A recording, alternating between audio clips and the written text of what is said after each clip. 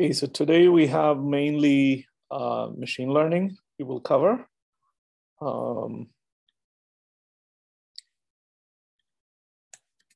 And basically, we will go through all of the notebooks here in today's lecture and the other lecture this week. So we will go a lot faster than sort of usual speed. Okay. So what I've also done is added a second assignment. It's sort of easy. It's mainly just to make sure that everyone is able to do some minimal things, because when you finish this, you do all the stuff, you might get a certificate that you can put in LinkedIn, and it will have pointers to this course and say that you know certain things. So I want to make sure there's sort of some absolute basic minimal requirements that everyone sort of meets, because the assignment one, as you saw, was quite simple. Because we're also testing the autograder in the back end. It's the first time we're sort of trying to autograde it.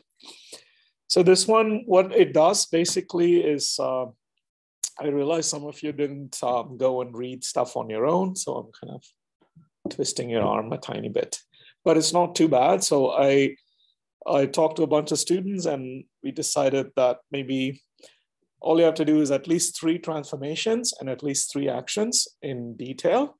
And this is kind of a long notebook, but it's just this visual API, right? So it has transformations and actions that Jeff made, and we saw some of this already embedded through the notebooks. I've just dumped all of them here. It's some animations, right? So Suprarek, who's helping with the auto grading for this course, did a lot of this. Anyway, you can go through this. It sort of gives you the keys, transformations and actions. And here are the core Spark operations that are sort of transformations and actions of different levels of difficulty, right? So we saw map, filter, flat map. We didn't quite see map partitions, map partition of index. Yeah, we saw different things, but not in detail. So it might be good to try out at least 3 of the ones we haven't tried in class. By try out, what I mean is simply go through, I don't know, say, well, we already did map. So here there is some code. So if you see code for a cell, you can just type the code you see and then try to comment and say something about what you think is going on, right? So if you want, you can always go further, like go to the Spark code. I put links for the RDD on the top, and then try to kind of make sense of it. You know, what is it doing beyond the sort of operation, right? And I kind of showed last time, if those of you who missed it can watch the first few minutes of the video, I think. I sort of showed you how to kind of deep dive into the code for distinct. Yeah, so this will be peer reviewed. What does this mean? We're just going to let each other look at stuff, and your main goal is to sort of show that you've understood it. And this is for yourself, right? So like say 2 months after not doing any Spark and Scala code, you yourself come back to this notebook. It won't make a lot of sense. We'll forget it. You know, this happens to me all the time. So it's also for like helping you get back into this in more detail in the future, which is the same as getting someone, one of your classmates, you know, peer review. So it's just, yeah, just try some stuff. Some of the things I've already said, we've done this in lab lecture. So there's only a few. The image ones, you can sort of, so group by, for example, or something you can get into. Try to do Scala. The Python code is here. If you want, you can also do %Python. Mainly focus on Scala because it's just easier to understand the source code. Okay, that's assignment 2. We will post it. So you should, if you uploaded the notebooks, you should have them here. As you can see, it's quite a lot. I hope to, let's see, I hope to get at least a 020 today. A lot of this will be homework. I'll quickly march through.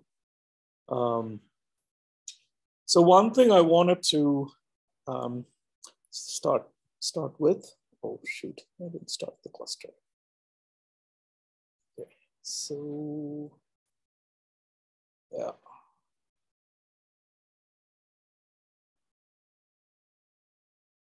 So, okay. So while the cluster is starting, I will go through package cells. But before that, let me give you an overview of what the machine learning pipelines are and where you should really be reading to supplement the lectures, right? So let me start here.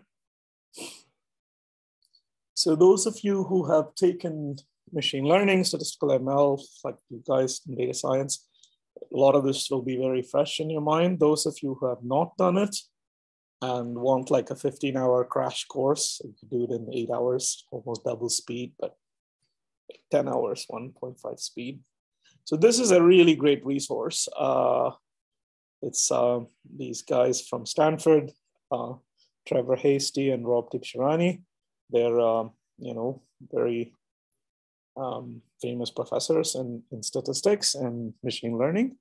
So they do this incredibly intense 15 hours of expert videos.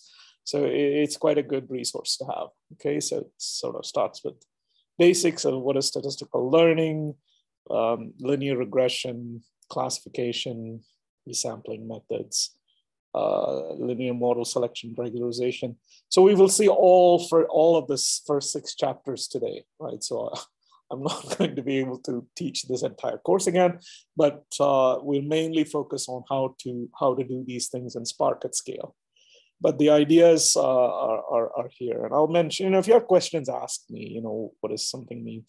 And then we will also see tree-based methods later on. Probably not today, but it's in the same machine learning library pack. And we will actually start with unsupervised learning first. Okay? So do people know what is the basic idea behind machine learning? What is unsupervised learning and supervised learning? Know this? Okay, good. And what's the difference between regression and classification? Okay. So do you know, Kieran? Do you know the difference? Yeah. Okay, good. Yeah, I mean, if you don't know, you can always ask. So it's not like, all right. There are other books I linked here. I would say these are really great resources. I would say this one is one of my favorites. So this is Kevin Murphy. I think he went to Google recently.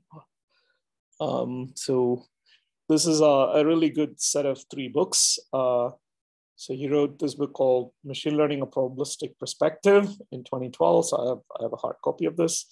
And then this one is Probabilistic Machine Learning, an Introduction, 2022. And then this is the advanced topic. So you can actually check all this. It's MIT licensed. It's in GitHub as well. So you can kind of, yeah, it's quite good. Okay, so these are the resources.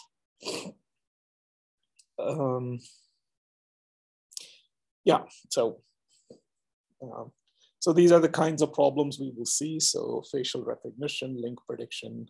There's something wrong with my, yeah. Markdown really sucks with this interface. It's sort of always, it's very sensitive, so it sometimes doesn't work with the slightest, let's see. Anyway, so you know all about this. So in supervised learning versus unsupervised learning, what we really do is, in supervised learning, there is actually a supervisor that has gone through the learning problem, which just means that for every question or feature, the supervisor already gives you an answer or a label, right? So it's images of cats and dogs. Someone already comes and says, this is a cat, this is a dog, and so on. But a lot of problems, you won't have this supervisory structure. So you won't have labels necessarily. So then what you can do, one of the things you can do is unsupervised learning. And in unsupervised learning, you're basically trying to learn the structure in the data as in and of itself, right? So that's, you can look at this. this little video if you don't know this stuff. So for us, we will mainly focus on ML pipelines, as I said. So machine learning pipelines, I think this is the link to the programming guide. And yeah, so we will mainly focus on this. So there is a concept of pipelines, and pipeline components come in two different types, transformers and estimators. And in some sense, a pipeline essentially puts together a whole bunch of transformers and estimators in a sequence to build a pipeline, right? We will see examples of this, but that's sort of super high level. So let's look at some pictures. So what you should be reading for background for your allocated time is actually this book, which is one of the 3 recommended readings for the course. So this is Spark, the Definitive Guide. So you have to be logged into our library because O'Reilly charges you, for every page view. So so there are some PDFs of older versions of this book in circulation, but it's better to just, be logged into the library. So here is the main idea. So we have, some kind of a raw data that is available in some database, CSV file, or it could be a whole bunch of movie files or whatever, or JSONs. And then we pre-process, clean, and do some feature engineering of it. It's kind of the first step. And to do this, we generally will use various transformers and estimators. So these are formal structures in Spark. So a transformer basically takes an input and transforms it to an output. And all the columns that come with the data will usually be preserved upon transformation. So it simply adds new columns, new output columns. And an estimator is very much the same, except it can actually build something from the raw data. Okay, so you do clean and structured data, and then you have using estimators and fitting the estimators, you get models. And then you do something for cross-validation, because you need to basically, in at least in a supervisory setting, you split your data into training and test sets. And then you may actually tune some hyperparameters. And that can be done via cross-validation. And in Spark, you can do this in a distributed way. So it's a lot faster. So that process is called hyperparameter tuning, or just tuning. And then you evaluate how well your model is doing, right? And then finally, you would serve these models, okay? So this is kind of the sort of high-level view of various concepts in the machine learning, right? So this is basically what a transformer does. It takes a data frame, and some columns are named as input, and then the transformer is told how exactly it should transform the input columns, and then it produces a set of named output columns and basically adds extra columns, and then out comes another data frame, right? So anyway, it's quite nice. So the book actually has a lot of code bits and stuff. So I've embedded some of them maybe in some more detail in the notebooks later. So anyway, this is a very good resource. So let me see. So we will get into unsupervised clustering soon. But before that, let me tell you something about package cells. It's sort of a detour, but kind of a good detour to have in mind. So when you actually code in a Spark library, right? So sorry, when you write Spark code, say Scala, then often when the notebook environment gets too complex, say you're essentially starting to build something that's not out of the box. Okay, this can happen on any project, any realistic project.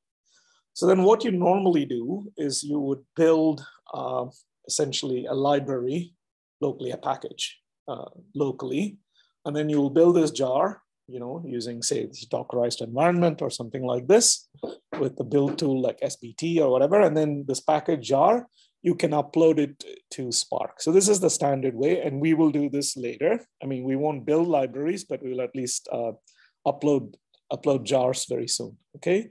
So to upload jars, that's fairly straightforward. You just go and say import library and so on. But often what is nice in this notebook environment, this REPL environment, is to actually prototype a package in the notebook itself, okay? So that you can see if this sort of makes sense. And so yeah, I must warn you before I show you this convenience. It's really bad habit to do this, okay?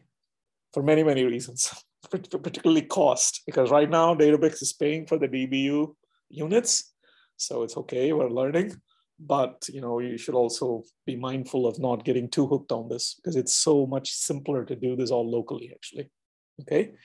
But of course, the advantage of doing it in the notebook is that when we want to try something out quickly on a very large data set for some behaviors on big data, then it's nice to be able to prototype here, right? So it's good and bad. So what are package cells? They're just special cells that get compiled when executed in the notebook environment, okay? And so these cells have no visibility with respect to the rest of the notebook, so you have to formally import it. So you can think of them as separate Scala files. The entire package cell, which is just one cell in the notebook, is basically like isolated Scala file, okay? And there are some nice things with them. So for example, let's define this class. Okay, so case class, this is a case class called test key. So I define it like this, right? There will be some obscure bugs you come in this sort of REPL environment if you don't use package cells in some cases. So that's this example, okay? So then what we're going to do is after defining this case class called test key, okay, I'm going to create an RDD. Maybe this is too small or make it slightly bigger. Yeah, I'm going to create an RDD. So sc.parallelize, and then I'm giving it an array where the first element in the array is this test key. The second element is a string DSS, right? Here again, the first element is this test key. So I'm using the case class test key as a key in my sort of tuples of array that's getting parallelized, and then I want to group by key, right? So group by key should simply bring all the elements in an array buffer of these strings, right? And then it's basically group by key. So let me group by key and collect. So, and remember, case class actually is supposed to match if two elements are the same by value, right? It's not like your usual class. So here, note that I have test key 1L and ABD, and test key 1L and ABD. They're the same key by value comparisons, right? But what happens is you actually get this test key 1 ABD, test key 1 ABD as though they are two separate keys, right? So something is not quite registering here, right? So yeah, this is one of these weird behaviors you get in notebooks if you don't use package cells for certain operations. So, but let's say if we do this, if we say package, we can put anything here, com.databricks.example. Say is that a package naming convention, and then I put case class test key. So if we do this, now one thing you immediately notice is there's this warning that says classes defined within a package cannot be redefined without a cluster restart. So this is a problem, okay? We're sort of locked into it. But it actually now is compiled and it's available. This whole package is available. So you can, for example, import this package, okay? Import com.databricks.example, and then you do exactly the same thing. And so now basically you are going to get exactly your desired behavior. So there's only one test key, one ABD.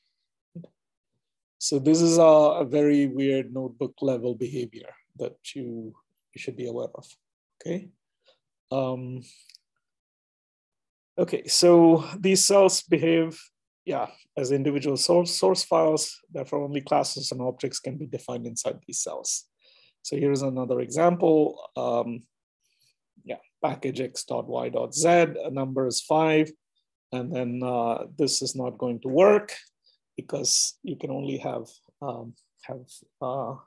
classes and objects inside this package. Okay, so what you can, of course, wrap it in an object called utils, and then it's fine. Okay. So then you can call after importing like this. Okay.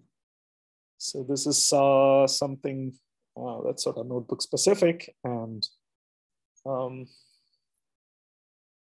okay.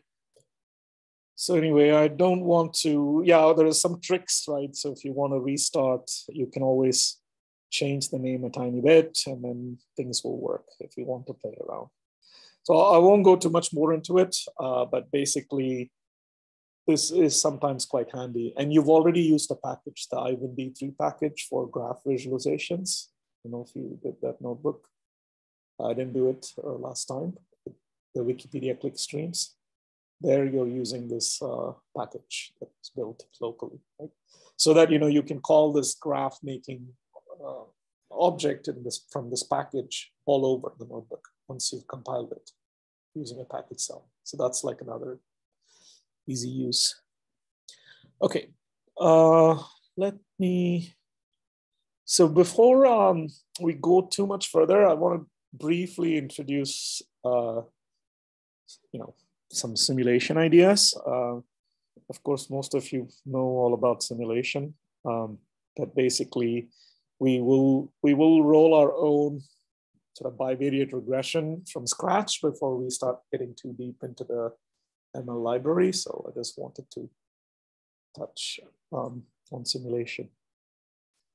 So yeah, so you know, this is a lot of it goes back to von Neumann's rejection sampler, right? That's called the fundamental theorem of simulation. So anyway, you have continuous distributions, and the way you do simulation is by simply looking at the transformation of them, right? So if you can invert it, if you look at the distribution function for say uniform, then if you can basically invert it, then you can simulate from it. If you simulate uniform 0, 1 this way, then you can simply invert it and get samples uniformly distributed on AB, right? And the idea generalizes to invertible distribution functions, right? If you can't do that, the other one you can try is rejection sampling. These are basically the most elementary ideas for sampling from distributions, right? And then the others are usually dependent ones. So in Scala, there is this Breeze package that is used. Spark uses it as well. So it's not like as exhaustive as, say, Python or Java families, but it's good enough to understand a lot of things. And so let's play with Breeze briefly. So if there's Poisson distribution, for example, and you would just import Breeze, and simply this is how you would create a Poisson random variable.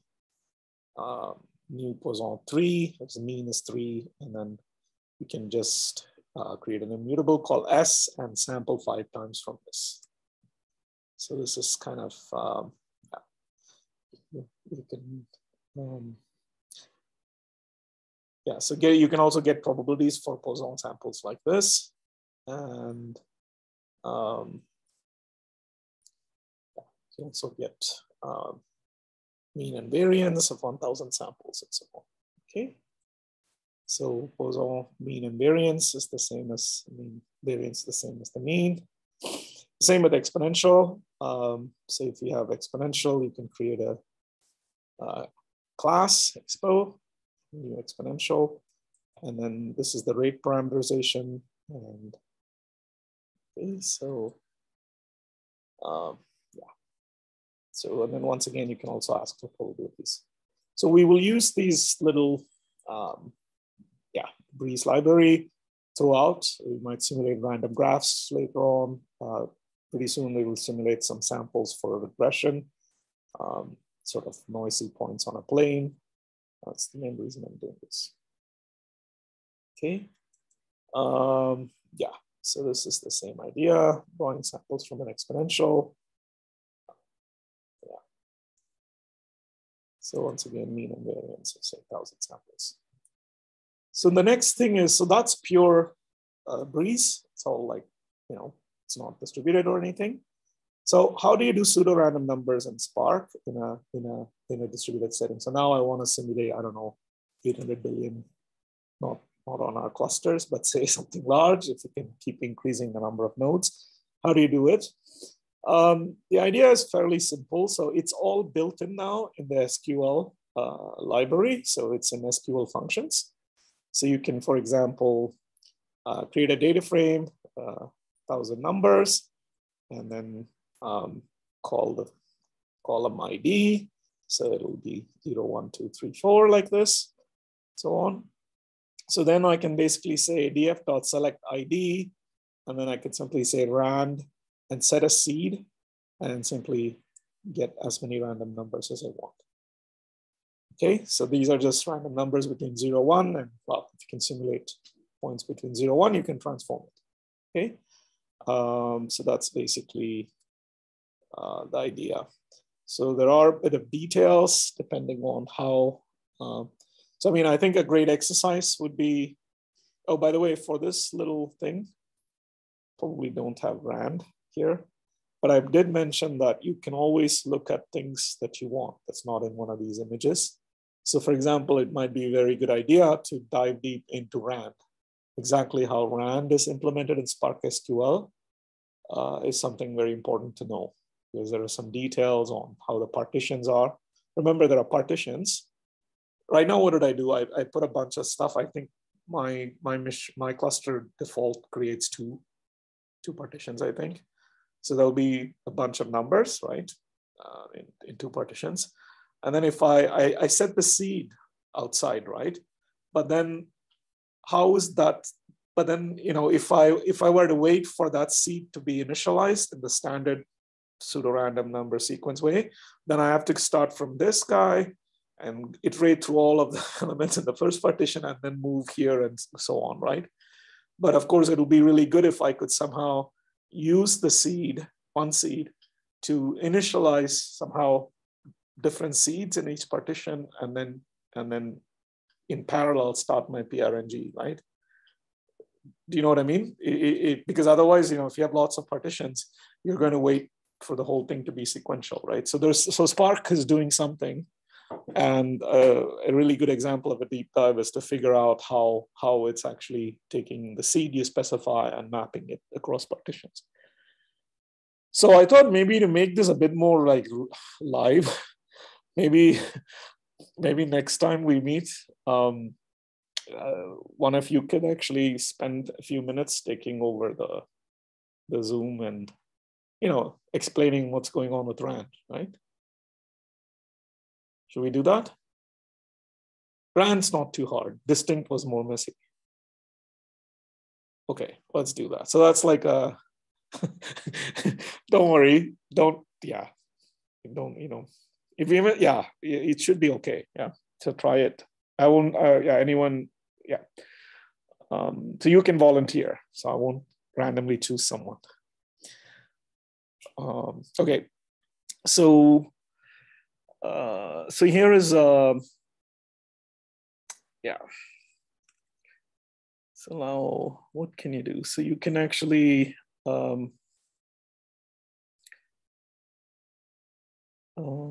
change the seed, obviously, and control your simulation this way. It's all I've done here. And we do want deterministically, right? So we definitely want this thing to be completely deterministic. So that's what I'm trying to show here.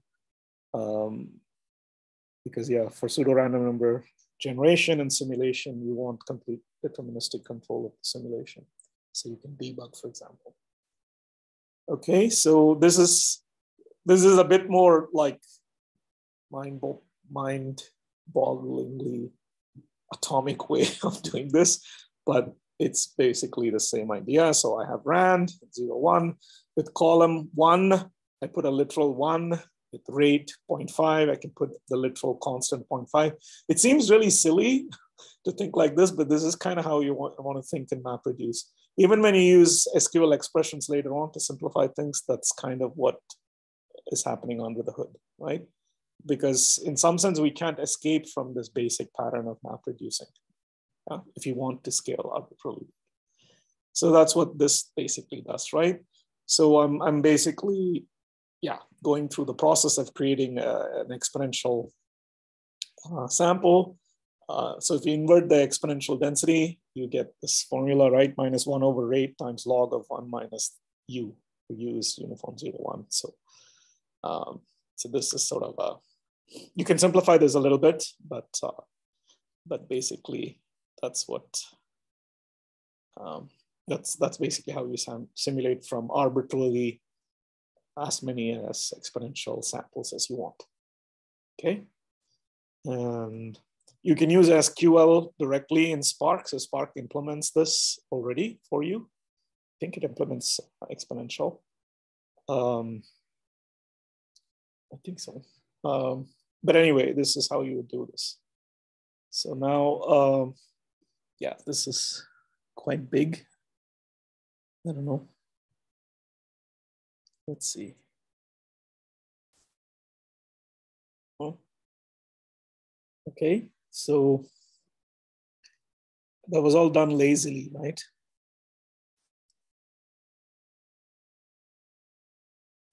Now it's actually doing it.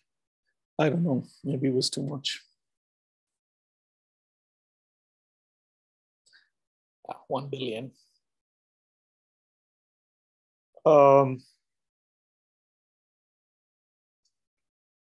So we should get some statistics here. This is approximating pi with Monte Carlo simulations. So this is an example I took from somewhere online. So this is a little bit more involved, right? So you import Scala math random, and then you say how many partitions you want. And the idea is to basically create an RDD of samples by mapping each I to random times 2 minus 1. So you basically map the points into a 2 by 2 square and do some filtering. And this is your standard way of computing approximation for pi, right? So slightly more involved. But yeah, say you want to do something more fancy, like, I don't know, like have an incredibly large graph of, say, all of Sweden, say from OpenStreetMap. There is later on some notebooks you can use if you want. You can ingest all of OpenStreetMap, say for a whole country, and then build like a graph where every intersection that's in the OpenStreetMap is actually an intersection node in the graph. And then you can take the roadways and segment them to say 100 meter lengths, and then call each segment a state. And then you can formally define a graph on this graph structure. And now imagine if you're trying to simulate a whole bunch of interacting random walks on top of this. That'll be much more involved. Okay, we will learn more about graph frames soon, but there is actually a lot of simulations in science. Usually get to the point where you need distributed systems because you're trying to simulate very large systems, right? So then again, you have to take advantage of how to initialize seeds and so on in a partition specific way. And if it's a graph valued thingy, a graph structure, once again, you do use partitions in a careful way to minimize communications. We will see this later. But every problem is very, very specific. Okay, so you can do the same in Python, and this is another example of Monte Carlo simulation in Scala. So This one I got from some Google tutorial. It's quite cute. So sort of plays a game, and you can play with this. I'm not gonna go through this now. Okay, so just go through the rest of the notebook. That's just very quick introduction to a little bit of simulation we will need to create our own data sets. Yeah, I don't know. I'm slightly old school, so I try to simulate data and make sure that the estimators actually match the simulation before trying it on real data. So it's good to do this at least, to understand. Okay, so this is a really well-known data set called the Million Songs data set from a Kaggle challenge. So the idea is to predict which songs a user will listen to, right? So, and I mainly, took this code from somewhere a while back, and then I made a Scala version of this notebook. So let's see what this challenge is.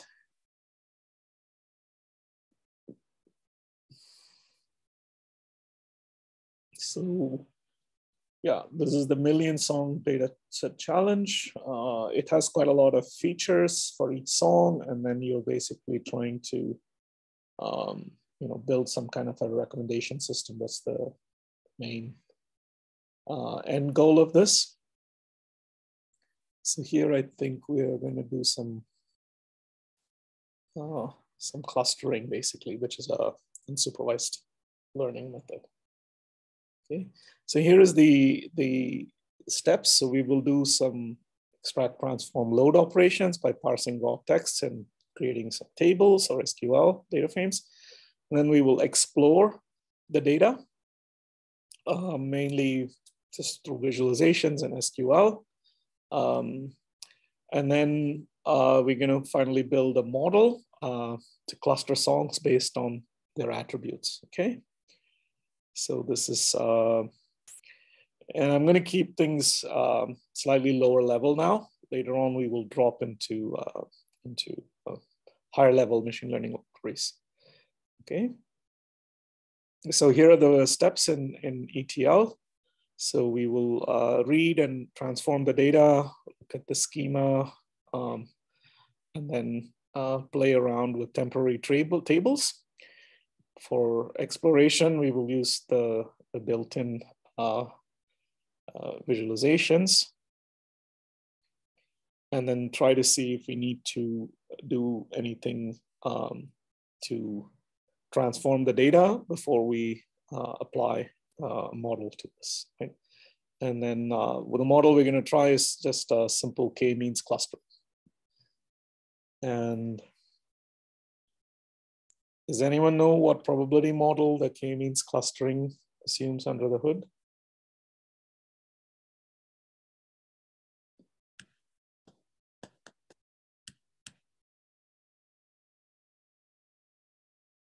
I mean, you guys study k-means so many times in so many classes, no?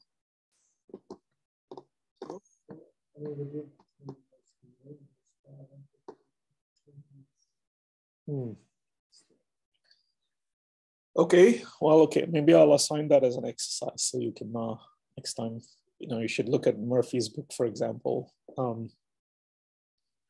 anyway, the idea of k-means is that there are k centroids around which the data points are clustered, okay? And you can sort of think about it as a sort of,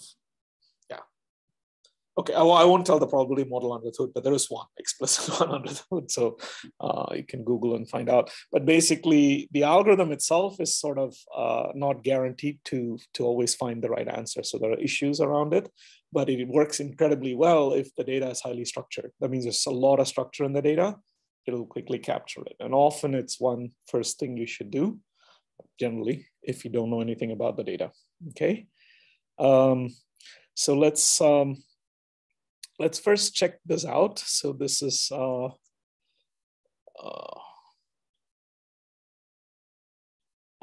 there's quite a few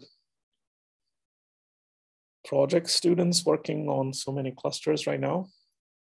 By the way, I would really like you all to, those who finish module 1 or even keep up with it, it'll be good to try and get you to form some groups, in preparation for module 2, and definitely module 3 will all be heavily group project. Because what would be nice is to get people to start talking and form groups of size, less than 4 or less, so that, you can, I don't know, work on things that you're passionate about.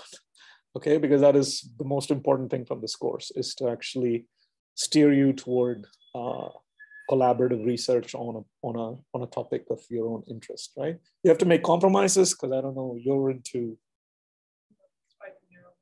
spiky neural networks. That guy, yeah, Karen studied neuronal models for a long time. So anyway, I think maybe over the break, or maybe we should stop. I think it's good to chat and chillax a bit, with each other, right? I don't know, people in Zoom will be harder, but so that I would like you to start thinking about forming teams, and then, the sooner you know what you want to do, and there is a project you're roughly interested in, or you don't have to decide, then I can sort of get you onto this resource where you can now collaborate, so you can all come together, see each other's notebooks and blah, blah, blah, and also work on larger data sets. Right? So, okay, so this is the data set. It has a header, and last time I showed you what these parts mean, right? So these are the different partitions are written in separate files, basically. So now let's collect this. We know the header is very small, so I can sort of safely collect and see how it looks.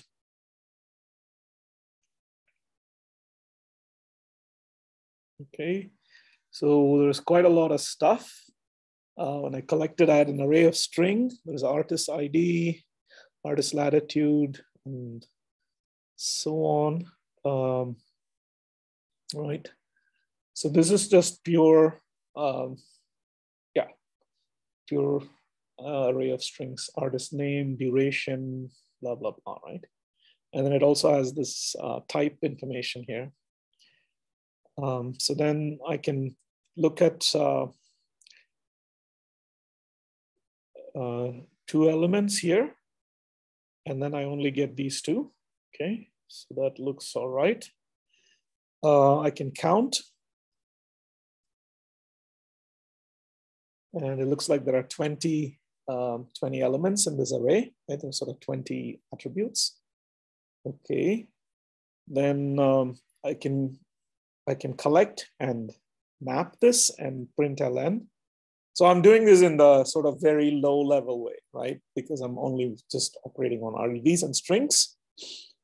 The reason I'm showing you this way instead of just loading it as CSV or something is because it's good to know this, because this kind of thing will always work, especially in an industrial setting, because often data will just come in some kind of blobs or some custom format from some company or whatever.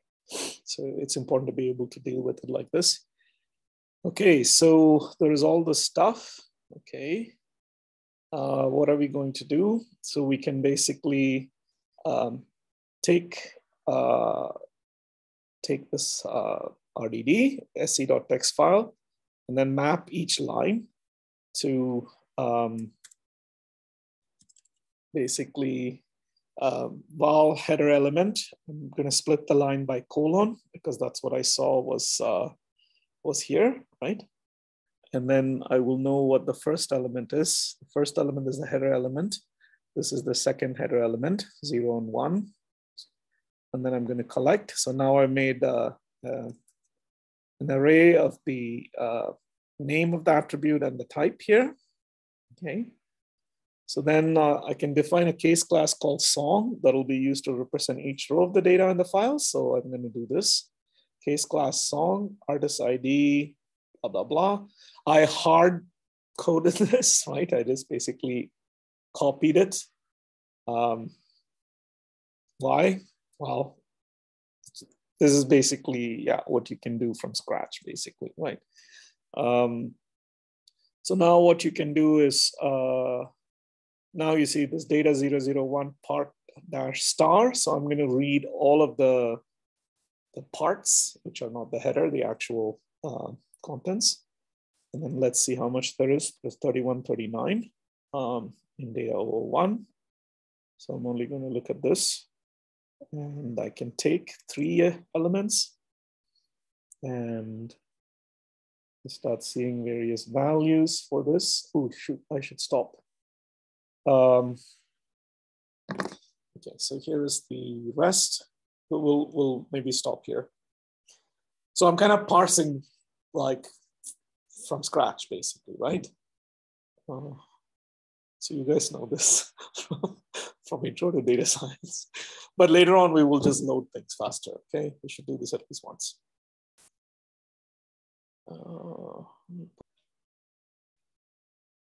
Okay, I'm gonna start.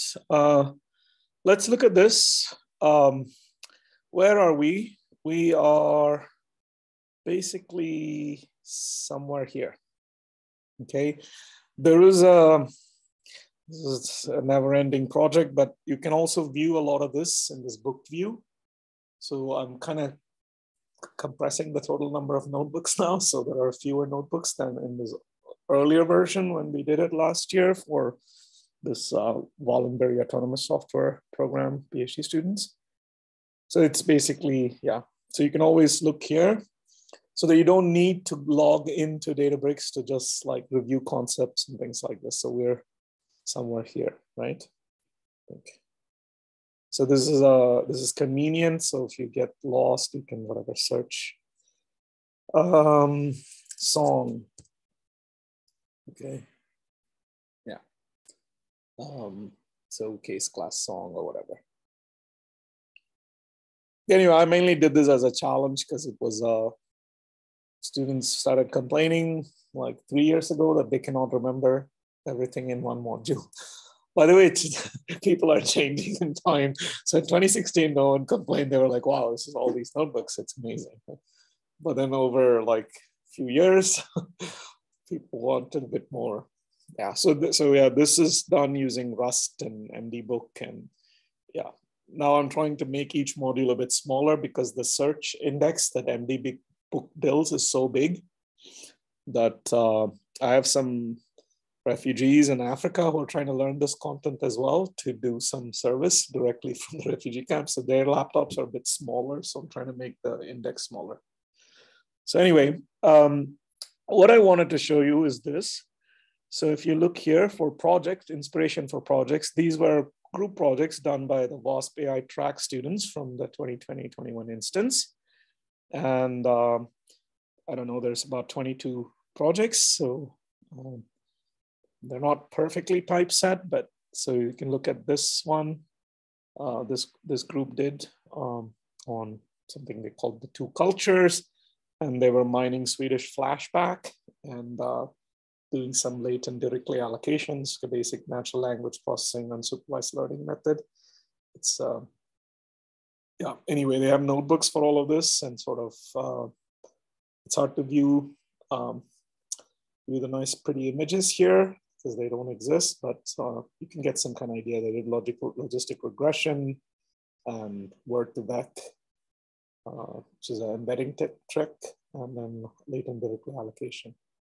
There are lots of other projects. So here's one on something on finance that was interesting, maybe.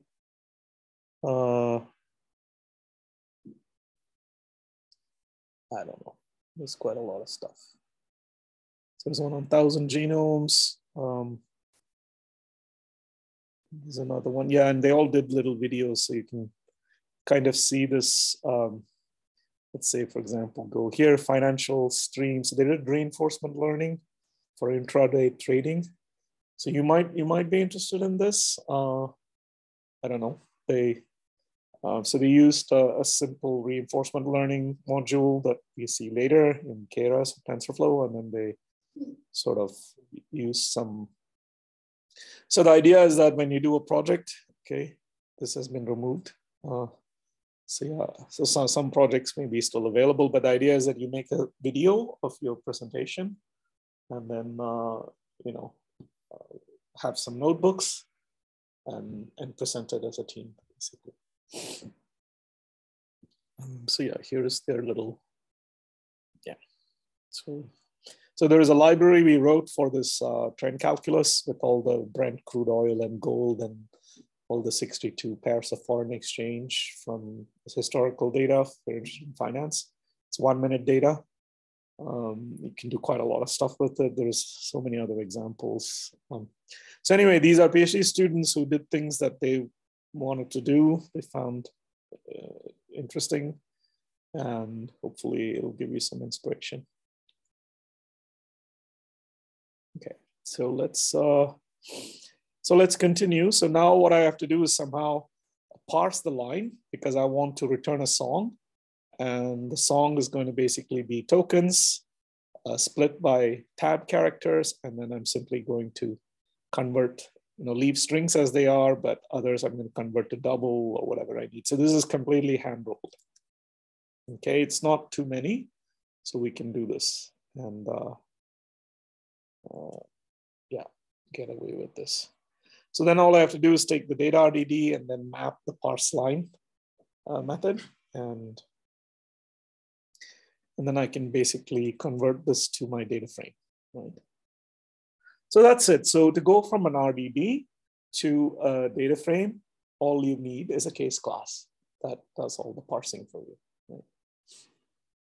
And we can create a replace temp view, and yeah, so now let's actually see if we can do something. And because everything is done lazily, you haven't done anything, right? So we haven't actually tested it. So this is going to fail. So this is a sort of common type of error. So it says task 0 and stage 25 failed 4 times, most recent failure. By the way, I haven't showed you something important I should do. So right now we can go to the cluster where this job is called on, right? So here is this cluster. And if you go to, let me go here. And then you can go to Spark UI, okay? So Spark UI is generally where you look for, look for details on what's actually happening in this cluster, right? It'll give you the various jobs and tasks and stages and so on. So you can actually look at stuff like this. So it'll tell you what is the command. Right? It's all sort of, all of the details are here. So later on, we will maybe look at this in more detail.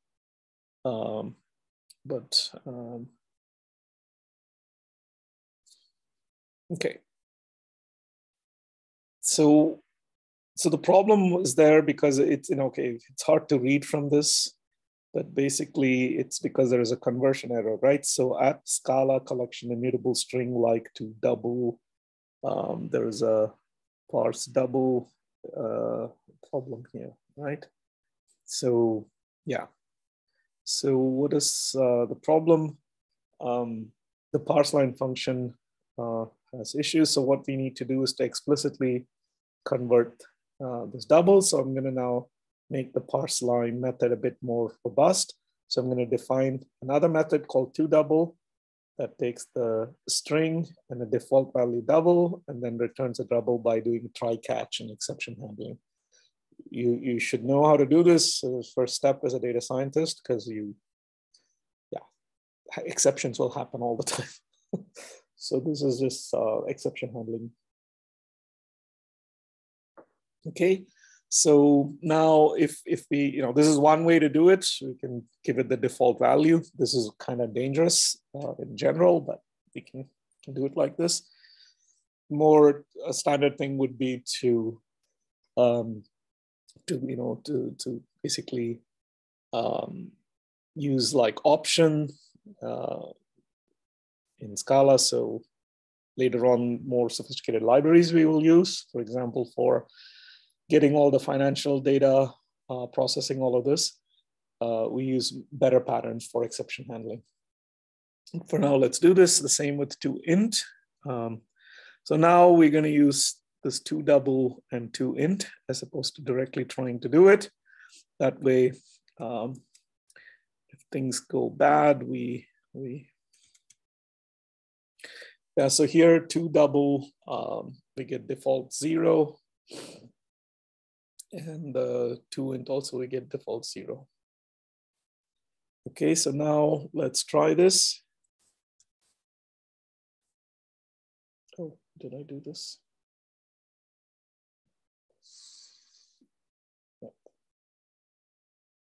Okay, so now I've cached this table, and then I can look at the 10 values here.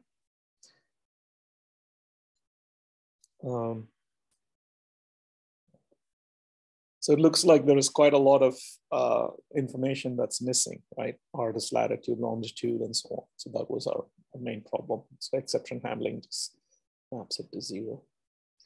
So we can sort of see stuff here, artist name, song duration, and loudness, release. Yeah, it's quite a lot of information. Title, year, and so on. So let's continue with exploration.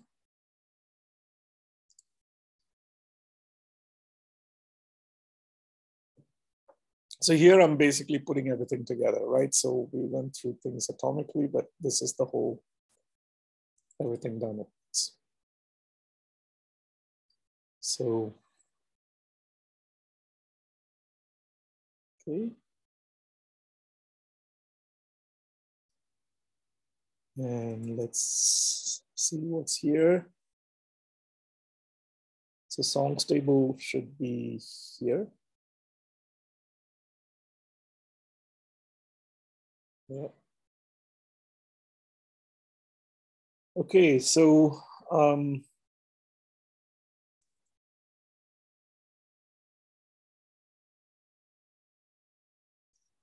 let's print the schema. Now we can see all the column values.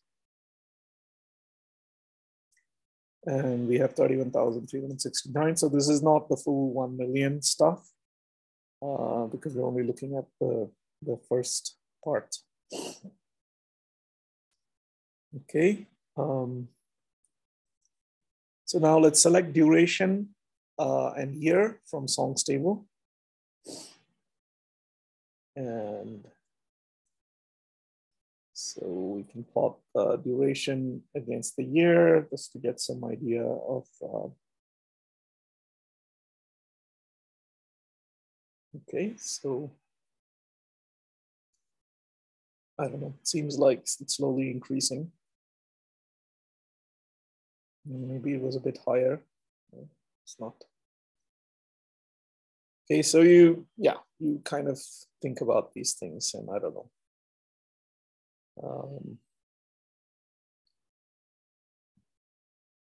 Okay, so these two links are quite useful to get into visualizations. You can sort of chase them. Most of the time we will use this display environment. We will sometimes like write the Parquet file to, the data frame to a Parquet file or a Delta file. And then we will jump into R or Python to use Python or R libraries for visualization, because some visualization is very nice in these languages, okay? Okay, finally, let's do a bit of,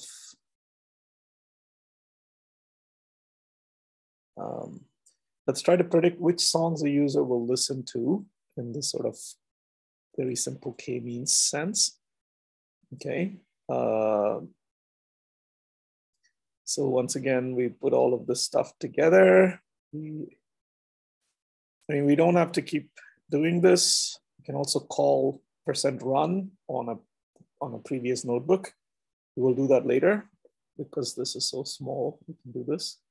So now what I'm going to use from ML, Spark ML library is this feature engineering thing called the vector assembler. So the vector assembler will actually give me, it's a transformer. It'll take the input columns array, duration, tempo, loudness, and then set output column to be features. And then I can call the transform method on it and give it the table, songs table, so then it's going to be my sort of, because I want to give a vector of, in the machine learning library, the features are usually a ML vector, either a sparse or a dense vector. So that's what I need a vector assembler for, okay? And the labels are usually a double, okay?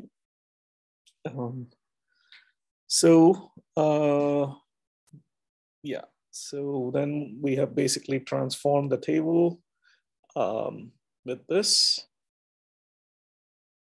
And then I can get my training data. Did I do a split yet? Oh, right, this is unsupervised learning. So that's my data. It's all of my data. Okay, so now when you look at, say, you take 3 values, you will start seeing that there is this vector assembler gave me this, okay? So this is basically the transformer I was talking about that machine learning library uses. Yeah, so it's abstraction that includes feature transformers, and it can also use learned models themselves. So when you take a model and then you fit it, and then that fitted model itself behaves as a transformer because it can take new features and produce predictions, right? So it's an estimator upon fitting is a transformer. Okay, so yeah, it implements a method called transform. It converts a data frame into another, and you will see this again and again. So, so estimator abstracts the concept of a learning algorithm. So this is the same as in mathematical statistics. The word estimator is used in a precise way here as well. So an estimator will implement a method fit, which accepts the data frame and produces a model. And the fitted model is again a transformer, as I said. Okay, so what we are going to do is do some, what do I do? I thought I'm doing k-means clustering here. Okay, I am. All right, so this is some examples. So yeah, so here we're gonna take the training data frame, select these 4 things and limit to 5. And let's just see how this looks, right? So we took duration, tempo, loudness, and then put it into a dense vector of length 3 with these values. So that's all we've done. So this is the standard algorithm for k-means. So you basically initialize, so k is 3 here. So you initialize 3 randomly generated points, so red, green, and blue. And then you essentially have this algorithm where you basically find the points that are closest to each of these centers and put them in a cluster. So this point went to this. These green squares went here as the closest point, and these blue squares went here as the closest point. And this defines the 3 clusters. And then you do this very simple update step, right? So you basically use these points as though they were really cluster points, and then you find the new centroid and then update the old centroid to the new one. And you do this iteratively until there is convergence, right? This is the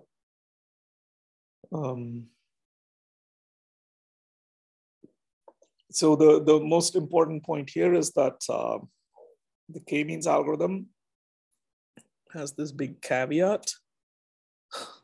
It's heuristic, and there is no guarantee that it'll converge to the global optimum, right? So that if you start the algorithm at different initial conditions, depending on the data, it can go to very different cluster centers and terminate. So it has, yeah, it's sensitive to initial conditions and can even have like oscillatory behaviors. So, okay, so here is this explained in this iris flower data set that most of you may have seen already. So here is the k-mean clusters results. It says these are the 3 clusters, and then this is the actual species from looking at the microscope and making sure they only mate with each other. Okay, so this is biology. So it can be completely wrong. So just be careful. Yeah. Okay. So now with all of that caveats, I already said that it's still quite useful, at least if you kind of don't take it too seriously. So here we do, we import this Spark ML clustering k-means. So you can again look at the source code for this. And then this is basically the syntax. So we say model new k-means set k2. So I'm only choosing 2 clusters, and then I call the method fit on the training data. The training data has already been pre-processed, right? Because it has the features column. So as long as there's a column named features, that's kind of the standard name that most of the models will be looking for. Okay. So I used a lot of other things. So the distance measure between points is Euclidean. That's the default. And we know the number of features is 3. Okay, so then you can actually ask for the cluster centers. You can kind of see the methods that are available to this model we just fitted. So there's distance explain params, and it's quite a lot of stuff, right? Yeah. So you can see that these are the 2 centroids in 3-dimensional space. That's the number of features. So then we can do model.transform. So we can give the training data back into the model, right? And using the transform method, then we know which data point is in which cluster, basically. Right? So, so then let's do,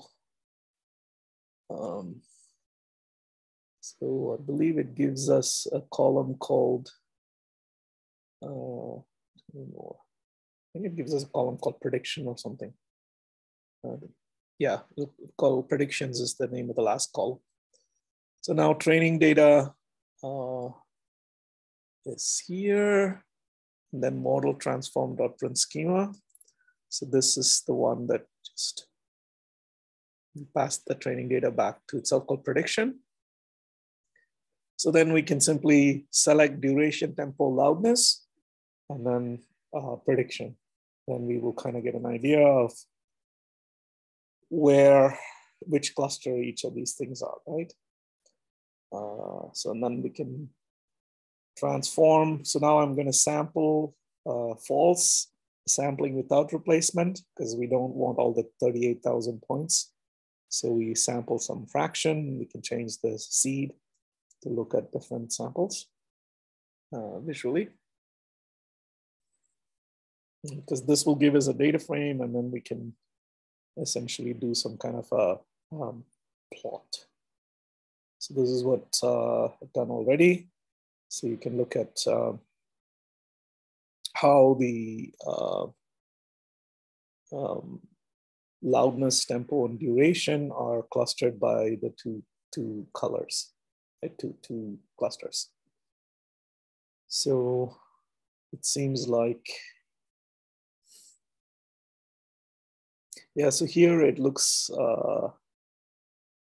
like loudness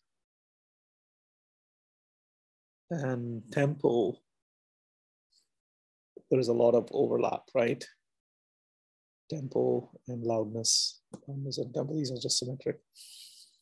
But then, yeah, it's more or less like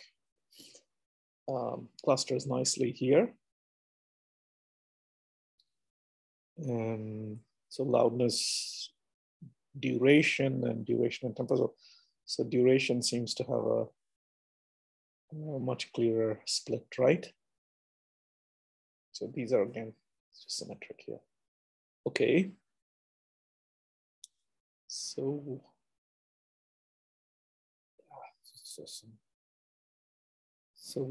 you can also like basically look at the density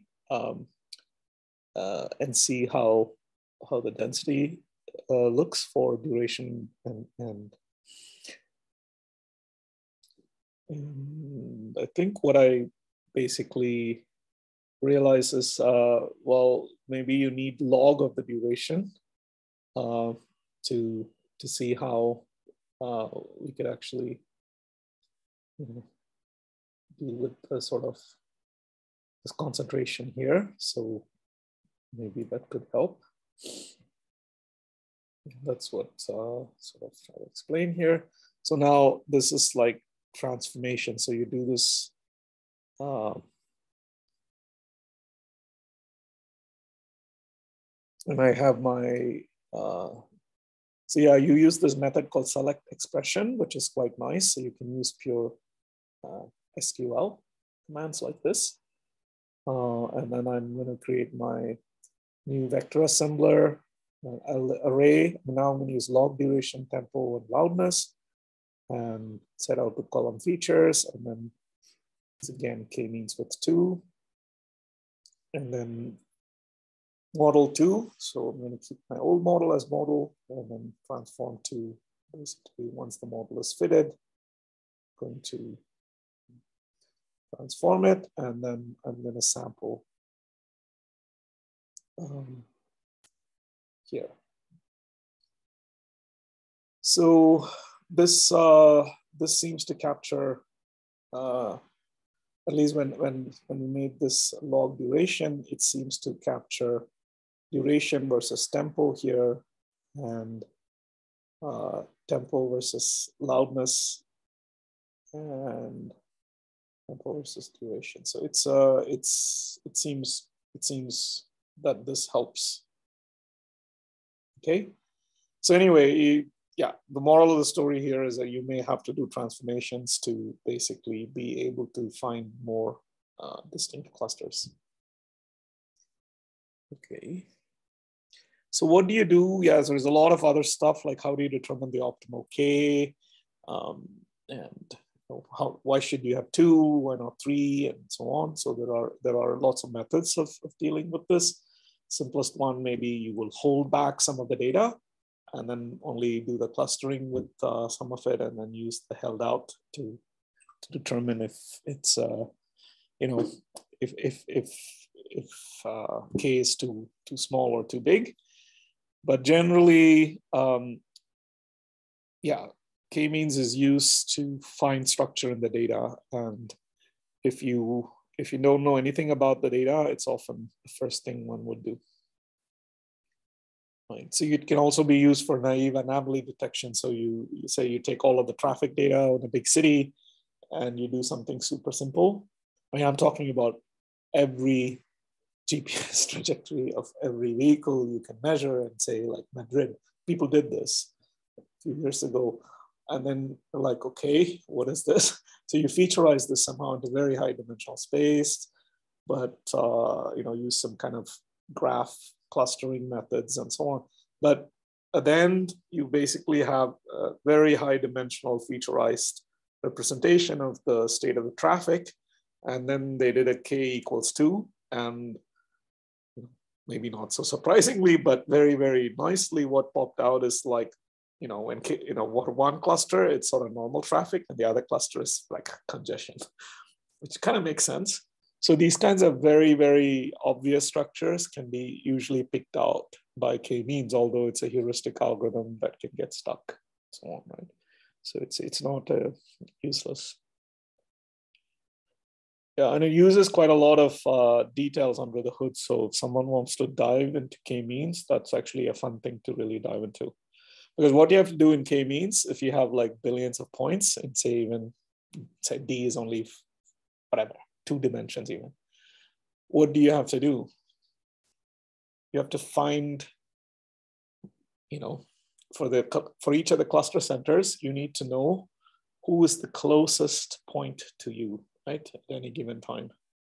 So that means you have to basically do some kind of very different k nearest neighbor search, for example,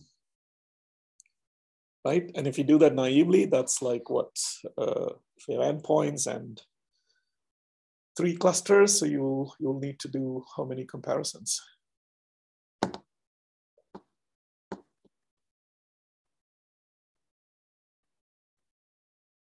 I mean, you just have to decide, for every point, you have to decide which of the 3 clusters I'm closest to, right? And it's just that in the iteration, the clusters keep changing because you take the centroid again and again. So yeah, you have n times k, right? So you have that many pairwise comparisons you have to do. So there are, there are several ways of like speeding up, distance calculations. So we may come to these things at a lower level later if people are interested. So let me go to the next method, which is our quintessential example of supervised clustering. So so here we're going to look into decision trees for handwritten digit recognition. So this is also standard example. So what are decision trees? So I think this is actually, this got some NSF Busy Award. I don't know if this link still works. I hope it does. Yeah, it's quite cute. So it's a visual introduction to machine learning by some data artist and some PhD student or master's student in Berkeley. So yeah, it's the San Francisco data, right? And it sort of gives you kind of look at this, adding nuances. And so, you increase the number of dimensions, like price per square feet. And so you can sort of start drawing boundaries. So this is how the decision tree algorithm works, right? Elevation, year built, bathrooms, bedrooms, price, and so on. And this is a pairwise scatter plot. So the algorithm basically, it's quite cute. It just, you keep forking and then start splitting and so on. What I want to point out is this, and yes, most of you know this, but I really like this visualization. So as you keep splitting more and more, you can start seeing how the points are falling. So here we split on elevation and price per square feet and so on, right? And so this is also very interpretable compared to like a standard deep learning algorithm. So people like it in the insurance industry and things like this. Right? Because you have to somehow explain why you don't offer a loan to some human being, especially in Europe. Yeah, and then and then you can, once you build the tree, you can drop the data points into this sort of partition, and it just sort of keeps going down and yeah. So this is, I think, completely overfitted. So then, what you do is if you fit the data completely, then of course, for your training data, this is pretty cool. For your training data, all the points will actually fit exactly to the label. So normally you actually, take only some of the data, hold some back, and then you would actually also use the total depth of the tree as a parameter, as a hyperparameter you tune with your held out data so that you can use the held out data to control overfitting basically. So anyway, so you know all about this. So then what we're going to next do is we will process this MINS data using, so this is the handwritten digit recognition. So it's actually a black and white image. And what we're going to do is, this time we're going to use read.format lib SVM. So this data is in this lib SVM format. And then we give it the option number of features, 780, and then we simply load this text data.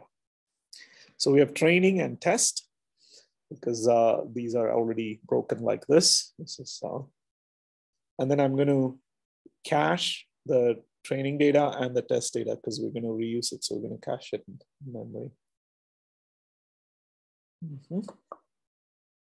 So now it's training.print schema. So we have labels and features. And if we just sort of do it like this, show 3, this will make it quite ugly, I think. Yeah. Because there's quite a lot of columns, right? 780. So anyway, the false basically tells you to not truncate. But yeah, this is quite convenient in Databricks, so we can just display it. It sort of shows it a bit more nicely. So these are our, so this is a sparse vector, unlike the previous dense vector. So to encode a sparse vector, you need to know its total length and the indices where it is not 0. Right? So these are the indices where it's not 0. And the value it takes is these, right? 318 to 16. So these are the gray level values it takes. Okay. So yeah, so I think although this is what I'm explaining here. So here are the basic, I'm mainly going to give you syntax. So this is, you would import classification decision tree classifier and decision tree classification model. This is what you get when you take this and fit it, okay? So this is your transformer after taking the estimator and fitting it. And then we will also need a couple of things. Because we have classification problem, we will need this ML feature method called string indexer. And we'll also use the ML pipeline now. Okay, so the string indexer simply reads the column label and annotates it as a categorical variable, right? So set input column label, and then set output column index label. Right? So this is essentially what this does. And then DTC is our immutable of a new decision tree classifier, set label columns to be indexed label. So then we can create a new pipeline and set stages. So in the pipeline, when we set stages, we give it an array of different parts of the pipeline, right? So we first have the indexer, right? And after the indexer does its job, right? It's a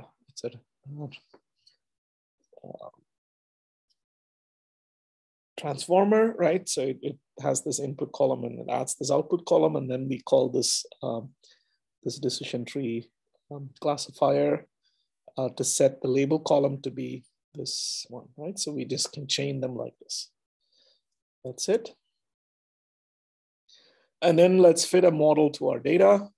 So when we later on do examples in natural language processing, these pipelines will get much more complex, okay? But it's still the same idea. There may be more stages. So then we can just fit to the training data, this whole pipeline. And then this is quite cute. You can basically take the model stages last as instance of. So this is basically how you would call the decision reclassification model. That is the result of the fitting. And then you can display the tree, and this should sort of show you, I mean, I don't know. It's very difficult to make sense of. Feature 350. I mean, but it's interpretable, but it's not intuitive. What's going on, right? but that's what it fitted. So here are the digits. I don't know if there's anything we can make sense here.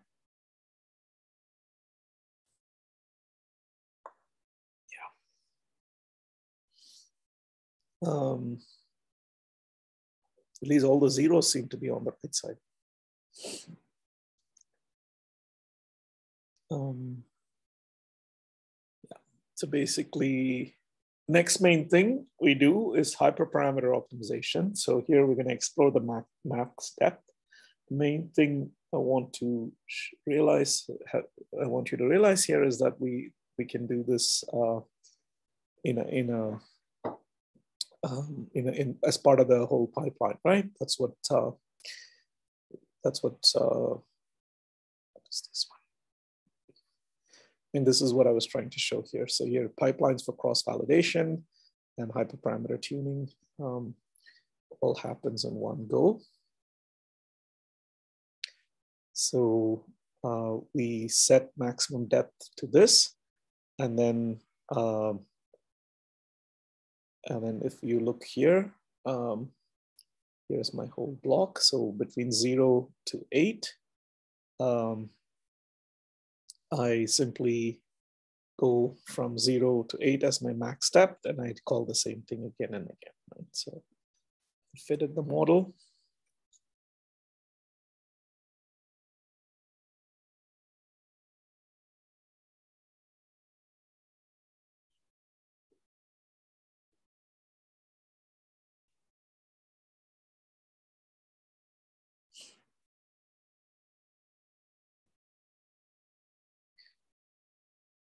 And then we want to evaluate this. So we can use, there's a multi-class classification evaluator, right? So we can simply call this method, set the label column to be index label and set metric to be F1. So we can use sort of the F1 metric. And then I shouldn't have done the outer loop there. It's silly of me. So here we can actually, after we do the predictions, because in the previous loop, it just went through, it kept on increasing, but we may want to do predictions as the fitted model transformed by the test data, and then we can do max depth evaluator and evaluate the predictions as something to report. So basically, this thing will come in as our So if we do this show, the actual action is done, and then we can see how the F1 score is changing with depth. Okay. So you can also explore this other parameter called max bins, which is discretization for efficient distributed computing, because maybe we don't need all the resolution. So we can just effectively turn into a black and white image with max bins equals 2. So we can play around with how much of the gray image is really needed, right? So this is, again, same idea, except now I have a sequence 2, 4, 8, 16, and 32. And then I'm mapping the max case bins to set max bins. So this is basically, setting the maximum number of bins to discretize the grayscale into fewer, right? So this is another sort of hyperparameter you can call, and then you can combine the two basically. So you can see that there is not a big difference. So 2, just black and white is enough. It's, because the F1 score is not really significantly changing, right? 7.475. So these are sort of things you would do to get a better sense, and you can do them sort of jointly. Have a look at these resources. So there are other parameters you can tune. You can also tune using cross-validator, which is another approach. Here we just took one test data, but there's cross-validation where you basically take the data and partition into different chunks, and for each chunk you look at the complement and then you rotate around. So this is done in a distributed way in Spark. So it's another big advantage. Okay, so maybe we will stop now. So what we have done is quite a lot, okay, but mainly at the sort of high level syntax and playing around with code, starting with sort of low level operations on just pure text data, turning it into a case class and into a data frame. And then for the handwritten digit recognition, we just loaded the data in a convenient format that sort of focused on a more complicated pipeline where there are parameters we can loop over. So later on, we will see more and more of this. Tomorrow, I'm going to go over a few of these core ideas, but let you read in detail if you want to get into the asymptotics of distributed algorithms. Once again, we will be a bit focused on applications. And I hope to go through power plant pipeline, and we'll see how far we get. Okay.